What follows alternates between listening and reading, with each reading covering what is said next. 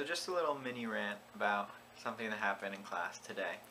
So I had a 50-minute class today, and the teacher was a little late. And by a little late, I mean like 20 minutes late. But the thing that I find funny is that anytime a teacher is even like 5 minutes late, everyone in the classroom starts talking about how like if a professor doesn't show up within 15 minutes, you're allowed to leave.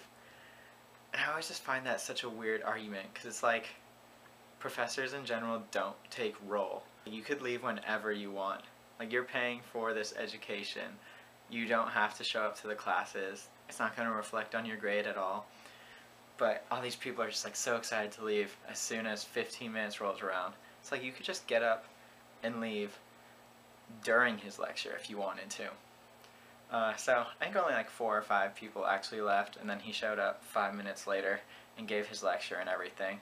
They're just missing out on his whole lecture, which was only 30 minutes today.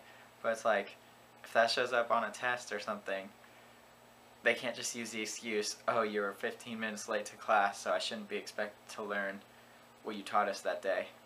It's just like, I just find that so weird, how people are so excited to leave.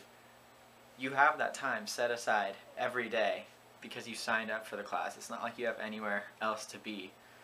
So it's just weird to me how people can just be so excited to ditch out or leave class.